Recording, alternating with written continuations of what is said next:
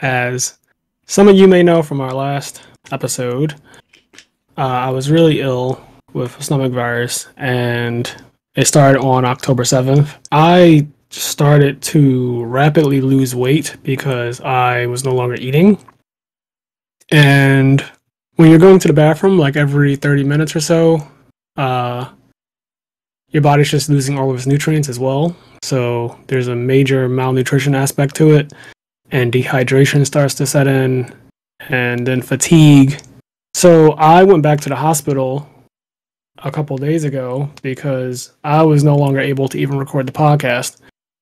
And that's how bad I was feeling. I told my boss and my coworkers that I could no longer work.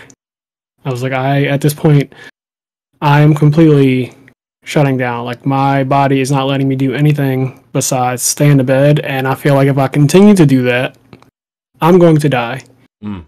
I felt like what I had was life-threatening.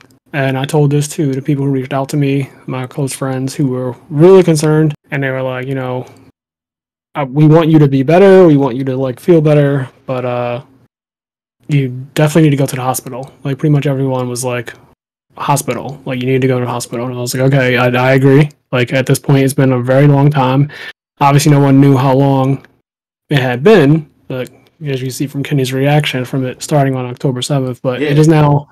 Because I remember when you got sick, and it was just like a little stomach virus, and it was one of the days we were about to do the podcast, and it was like shortly before you were like, "Hey, I'm really, really sick. Like, I'm not gonna be able to record tonight." And I was like, "All right, well, whatever, no big deal." And then the next time we were gonna record, you were like, "I'm still fucking sick." Yeah. But then it's just crazy how a month passes, basically. Not a month yet, but it's basically been a month, and it's like, holy shit. Yeah, it's been a very long time. Several weeks now, and it's crazy. So I went to the hospital, and they immediately took me back and put me in a room. Well, I went to the emergency room, to be clear. I went to the emergency room. Normally, emergency rooms, you're waiting, and I guess depending on how severe your condition is, depends on how fast they move you, and I guess obviously someone comes in with a gunshot wound, they're going to be the first one treated. If somebody comes in and they're like, I'm having heart issues, they're going to be treated high priority. When I came in, I said everything that was wrong with me. They took my vitals, and then the nurse or the emergency room technician, I think is what they're called, they went to a doctor immediately, and then they came back and they were like, we're going to get you back real soon. So they was like, just sit over there for a second. I sat for probably 4 minutes, and then they were like, Frazier Smith, and they called me, and I immediately went back, and then they put me in now, the first time I went to the emergency room, when I first told them what was going on, because I was still, my weight hadn't really fluctuated yet, and I was still pretty, I guess, nourished, it wasn't really an issue, and my vitals looked good, too, because it was still so early on. So even though I felt awful, to them, they were like, well, your vitals and everything look good. So it took several hours. In fact, I know exactly how long. I got to the emergency room at 11 a.m. the first time, and I didn't get seen by a doctor until 2 p.m. This time I went to the emergency room, and I was seen within a half hour. All things considered, from walk-in until the time when a doctor officially saw me, it actually probably was less. It was really fast. I remember it being extremely fast. I was like, holy hell, I must be in really bad shape. So when a doctor came in, they were like, hey, your protein, potassium, everything. So everything's low. You're dehydrated, and everything all the things that your body needs to function basically are very low. So they were like, we're going to get you an IV immediately, which I fucking hate those things. If you don't know what an IV is, it's where they stick a really big needle into your arm, and that allows them to force medicine and liquids into your body. So you see them all the time in movies and TV shows, but it's they're always connected to usually a long silver metal pole and a little bag that's dripping into a tube that comes into somebody's body. So I had one of those. I hate needles. I'm not a fan. So I had to get that, and I haven't had an IV in over a decade. When I was younger, I had to get them several times because my asthma is really bad. I had chronic asthma, so I was like born with asthma, and I have like really crazy asthma attacks and stuff. And I guess for whatever reason, they were like, well, gotta get you an IV. So as a kid, really traumatic experience with that shit. And now in my adult years, this is the first time I've ever had to get an IV. So once I got that hooked up, they were like, we're going to give you medicine to help you with nausea, because I was telling them how I was nauseous and I had recently started vomiting. My condition had kept worsening. So at first, my condition was just no appetite, obviously going to the bathroom a lot, and pretty much like just fatigue and things like that. But then it started to become chills, nausea, and vomiting. And those things are like really, really, really bad. They're like early onset signs of some terrible things. I don't even want to say it, but just know that they're like death type things. So basically the doctors were like, if you waited too long, you would not be here anymore. This is life-threatening. They were like, we don't know exactly what's going on with you, but we're going to do a CT scan. So after I'm hooked up to the IV, they're giving me potassium because they said that. Can I interrupt real quick? Just one small thing. Something that just sucks, man, is that, and it's not necessarily their fault. It's like you didn't wait too long because you had already gone to the hospital before. You know what I mean? But like you weren't bad enough for them to really recognize that it was that bad. Yes. That's just something that sucks because like you didn't wait too long. You went there, they're like, whatever, just like sleep it off, and then like you could have just died.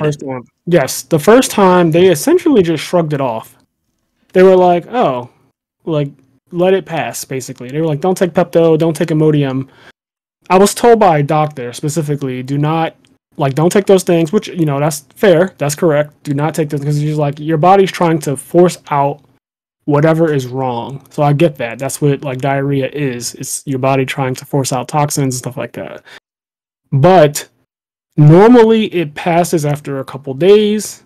Sometimes it can linger a little bit longer, but not too much longer. This has now, when I went to the emergency room the second time, to be clear, I went back on October 21st, I want to say it was, and I had first gone on October 7th.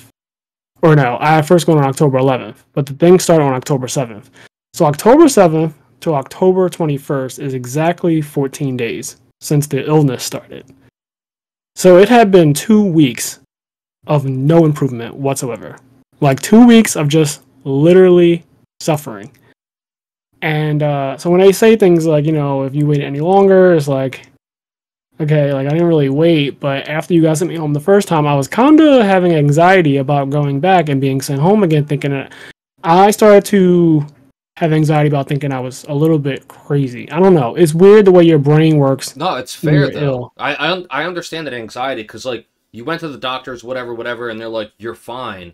And then so you start being like, well, they said I'm fine. And like, am I being a little bitch? And like right. There's things that, it's not just like being a little bitch, but there's things that like your mind will play tricks and you're like, I'm probably just fine. Like, it's not that, and then you just play the mental gymnastics in your head and then it becomes a whole thing. I was like, I really don't want to go back to the emergency room. And they're like, you just have to let it pass. Cause I'm like, God damn, like that would be the worst. So I actually told myself the second time going, just to back up a little bit, I was like, if I go and they tell me that I just need to like let it pass, or that if they try to send me home anyway, I said I wasn't accepting. I literally went there with the mindset that I'm not going home. I actually packed my book bag full of things. I brought so much shit with me that I would need. I bought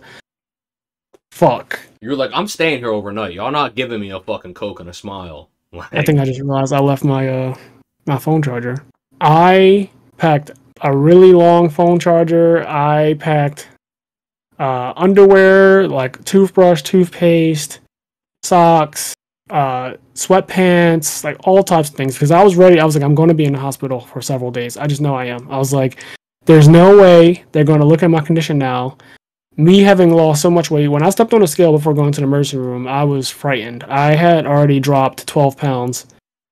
And that was scary to me. And then looking at my body in the mirror, because I'm a pretty small person already. So normally, like, my normal body weight is around 145, let's say, is like peak. Like, I'm from 140 to 145. That's like where my body kind of settles at all times. Like, if I go above it, it comes back down.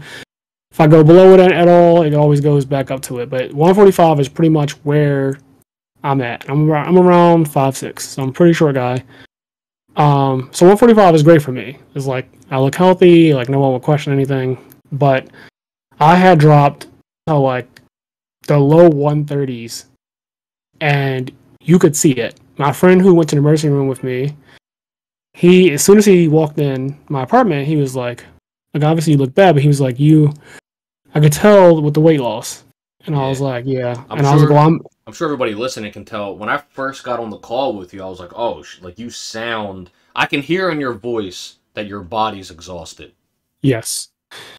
And it's funny because right before we started recording this current episode, I had been in bed. So I actually was napping for like the last 3 hours. And my body is still just so, like, weak. There's no other way to describe it. Like, it's just fucking weak. And I have to take, like, very deep breaths in between certain things. But yeah, so they said we're going to do a CT scan. So now I have the IV. I'm getting all types of, like, nutrients and stuff. They're trying to get my vitals back up to speed. One of the things that she said that really fucking scared me, I didn't really notice about potassium. So she said your heartbeat is irregular now. And she's like, that is really concerning to us. And it's because your potassium levels are so low. And potassium, like, regulates some kind of the muscles or something like that. She said, like, something about the smoothness, or I don't know all the medical terms they use, but she basically was saying that your body basically needs potassium, otherwise it's fucking lights out. So they brought in an entire, like, pack, like a liquid pack of it to put through my IV, and then they also gave me pills, like potassium pills, to take. So that must have been, like, a really severe thing or something, because they were very, like, adamant about that and just, like, make sure he takes this. You have to watch him take it and all this other stuff. And I'm like, God damn. The pills were huge, so I had to have them, like, break them up, because I was like, there's no way. I was like, they were huge. It was 2 pills. They were gigantic. The biggest pills I've ever seen. So they broke them up, and I took them. Tasted awful, because once you break it, you know, it's, like, chalky. Yeah. So I took that. Then they put this fucking CT scan prep drink in front of me. Now, Kenny, when I tell you, I hope that you never, ever have to get a CT scan or anything, because the drink they put in front of me was so fucking nasty. So it's a clear liquid, and it's in a pretty big water bottle. Like, bigger than a natural size bottle of water. It's definitely more than, like, 12 ounces. It was a pretty big amount. And they were like, we need you to down all of this, like, in a pretty quick amount of time. Like, we need you to down this pretty fast, because we're going to take you to get a CT scan. Now, this is all happening. So everything's happening fast. Like, I must be literally dying. Now, I already know I'm dying because the way I feel. But the way they're all behaving, and the way all these different physicians and stuff, they're coming into my room, and I'm meeting all these different people, all these different nurses and doctors. I mean, just so many, and they keep on coming in and doing all these checks, and I'm like, damn, like, how many people are going to see me? They're like, I'm Dr. this, I'm Dr. that. I don't remember any of their names. Like, they keep on coming in and just introducing new people, and they're like, I do this, I specialize in this, I specialize in that, and they're like, I'm sorry you feel this way, we just need to check this. And so it was a lot. Like, I was being worked on by a lot of different people. Anyway, so like, one of you motherfuckers better know what's going on. Yes. So, the crazy. Hey guys, if you like this clip, we have full video versions of our podcast episodes available on the IMNerd Patreon, as well as exclusive content. If you'd like to listen to our full podcast episodes or find us on any other social media platforms, you can do so by clicking the link tree below.